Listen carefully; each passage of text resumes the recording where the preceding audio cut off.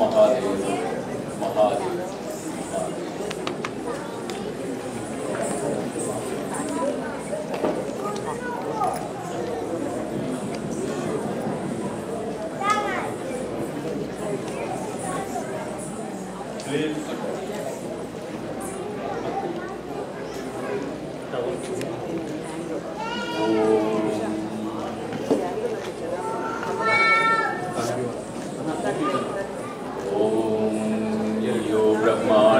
विदधाति पूर्वं यो वै वेदांश्च प्रणोति तस्मै तं हदेवमात्मबुद्धिप्रकाशं मुमुक्षुर्वै शरणमहं प्रपद्ये। ॐ शान्तिः शान्तिः शान्तिः। ॐ नमो ब्रह्मादिभ्यो ब्रह्मविद्या संप्रदायकर्तृभ्यो वंशऋषिभ्यो महद्भ्यो नमो गुरुभ्यः। सर्वोपप्लवरहितः प्रज्ञानघनः प्रत्यगर्थो ब्रह्मैवाहमस्मि ब्रह्मैवाहमस्मि।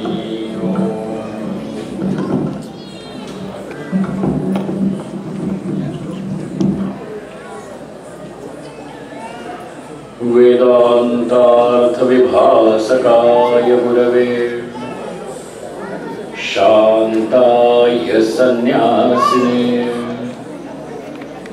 नानावादिनगेन्द्रसङ्घपवये योगीन्द्रवन्द्याय च मोहध्वान्तदिवाकराय भगवत्पादाभिधां बिभ्रते तस्मै भाष्यकृते नमोऽस्तु सततं पूर्णाय बोधात्मने।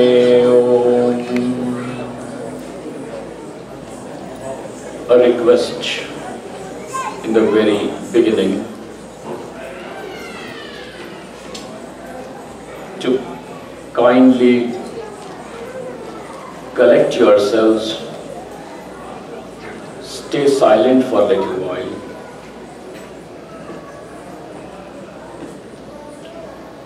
We are engaged in life when there are incessant occasions to stay disturbed, to stay projected. You will have to create opportunities and you will have to create occasions to find yourselves collected. It so happened that soon after the Samudra Manthana, when the churning of the Milky Ocean took place, mind you, the churning of the Milky Ocean was for two reasons. One was the entire prosperity, wealth of the heaven had sunk down into the Milky Ocean. And along with that prosperity and wealth, one more thing which had sunk into that Milky Ocean was the Amrita, the nectar of immortality, without which heaven was meaningless.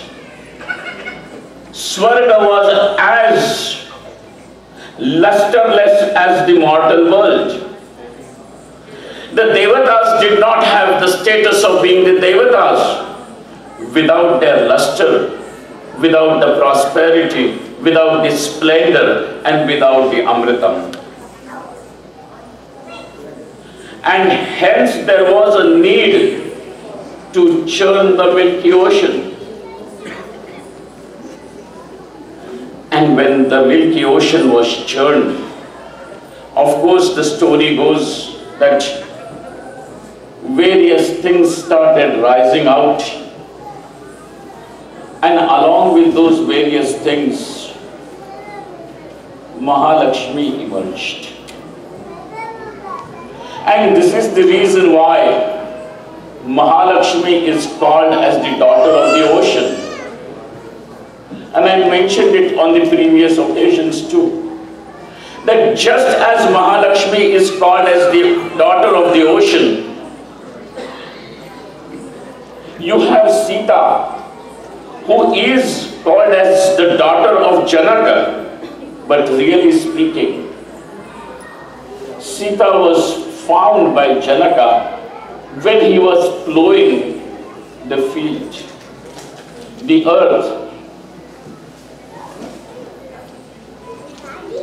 The birth of Lakshmi is from the ocean, from the waters. The birth of Sita is from the earth. Another occasion which I want you to register is before Ram meets Sita. Vishwamitra has successfully handed over all the missiles, all the astras to Rama and Lakshmana. Rama and Lakshmana has protected the yajna which was going on in the Dandakaranya, in the forest, allowed the rishis to perform their austerities. Thus, in a way, Rama protects the rishi culture. But there is still something more to be done. And Vishwamitra leads Rama and Lakshmana to Mithila, where the Dhanushya Yajna is being performed. Janaka has announced that he whosoever be able to string the bow of Shiva will be the groom whom Sita will choose, will be the groom in whose neck Sita will put her garland. And as they are proceeding towards this Mithila, Rama and Lakshmana had no idea that they were going to be the participants. They had just the idea that Vishwamitra is going to Mithila and he is going to, both of these princes are going to only accompany him. So both of them go. And as they are going, they come across a hermitage which is abandoned, which is empty, and that is Gautama's hermitage. Gautama has left that place after cursing Ahalya, that Ahalya would live over there as a rock.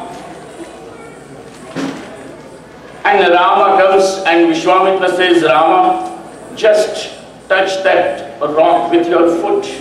Ahalya is waiting for that. You have to understand the symbolism behind it. There is much more conveyed. It is not that Rama is going to touch rocks, turning them into women. This is not the whole mission. The word Ahalya means, Hala means plow.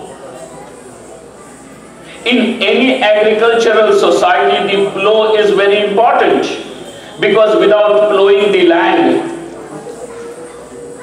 agriculture is not possible. The very first revolution or the greatest change that human beings, or the greatest discovery that human beings ever had, is agriculture. When the people understood how to grow, not just wait for the fruits to grow on the plants, but when we started growing grains, agriculture. Ahalya, is a negative particle, a prefix added to hala, and halya means the feminine gender. It means earth which was unplowed, earth which was never used for agriculture, earth which was still not giving human beings what she could give. In Janaka's kingdom, Janaka plows the land and Sita is born. And before Rama goes to Mithila, Ahalya is released from the curse and of Gautam and assumes her form again. Hala is a very important thing. Is born. He comes to Mithila and for the first time Sita's eyes and Rama's eyes meet. And exactly this is what happens. Even when Lakshmi emerges out of the Samudra Manthana, out of the Milky Ocean, she goes about seeing who is the groom whom I should choose. Look at that. Everything else which came out of the Samudra Manthana was chosen by people. Indra chose something. Even the Amrita was also chosen, was taken by the Asuras. Balat. But when Lakshmi came, though everybody desired her, but nobody could choose her. Lakshmi chose. Sita chooses. It is a Swayamvara. Sita chooses, Lakshmi chooses. Nobody has the daring of taking her. Ravana tried doing it, and Ravana was destroyed in the whole process. You can desire Lakshmi, but you cannot force Lakshmi. You can ask, request, you can desire, you can want, but Lakshmi cannot be snatched. Lakshmi cannot be brought. The whole thing is Lakshmi chooses. She chooses where to go. And there is a whole list of her, what do they say, criteria that she has set. Where would she go? And she goes and chooses Narayana. If you want to listen to what is the criteria, though I have mentioned it earlier, tomorrow is going to be Lakshmi Kalyanam, and I am going to reiterate it. If you want to listen to what is it that, what is that criteria that Lakshmi has set to choose, please be present here tomorrow morning. When Lakshmi chooses Narayana, she puts the garland around his neck. And it is said in Srimad Bhagavata Mahapurana, she keeps on looking at his chest. She does not even look at his face into his eyes. There is a very important message over here. She keeps on looking at his chest. And Bhagavan Vishnu understands what is it that she is saying. He says, this is the place for you to live. Come, this is where you are asking. And hence, Lakshmi is said to be living in the heart of Narayana. And why I am bringing this particular occasion to you is to make you understand one more thing. Though Lakshmi is seated in the heart of Narayana, there is one occasion where Lakshmi springs out of his heart. And I want you to listen to this. In Mahabharata, There is one sentence in Shri Krishna's mouth. Shri Krishna says, "Hey Partha," Partha means Arjuna. This is not a sentence from Gita. It is in other place.